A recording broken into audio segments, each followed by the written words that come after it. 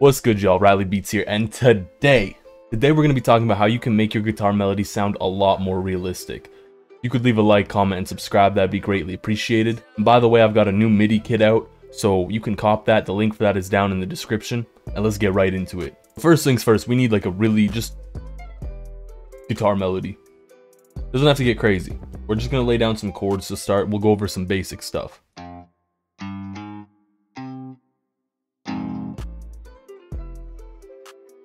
I think that's fine.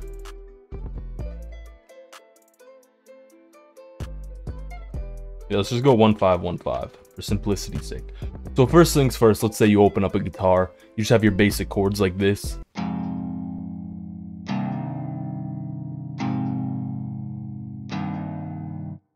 It doesn't really sound realistic because a guitar won't play the notes like this. So for example, the guitar strings don't necessarily work in a way where you can have all of these notes played like a triad as you would play them on a piano. So inversions become a very important thing here. So if we just invert this third of each chord up an octave, it'll already sound a lot more realistic.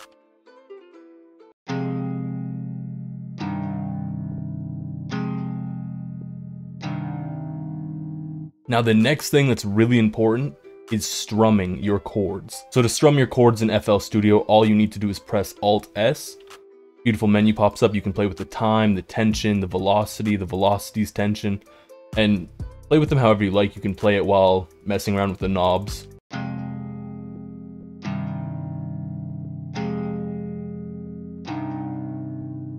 And this next bit is also really important, and that's messing with the velocities.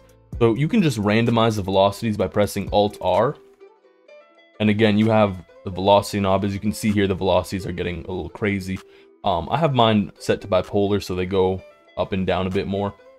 You can mess around with other things, but these aren't really velocity related. So just kind of find where you like that velocity, and you can play it as well while you're messing around with the knobs.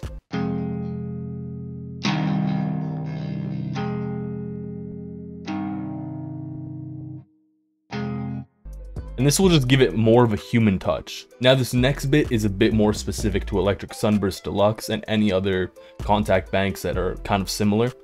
It's if you go down, I believe it's B3 in FL Studio.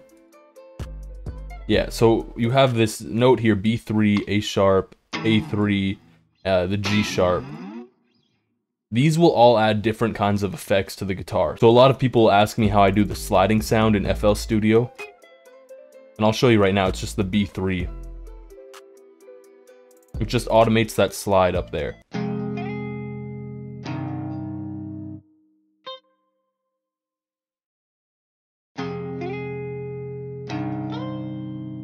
Now another thing you can do is you can use the A sharp and just have it kind of do that slap effect on the guitar, if that makes any sense.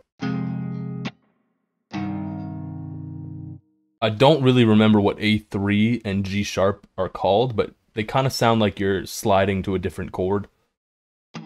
And then I'll play the G sharp now.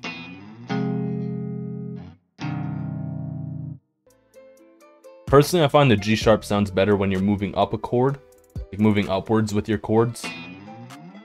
And I find that A3 sounds better when you're moving downwards.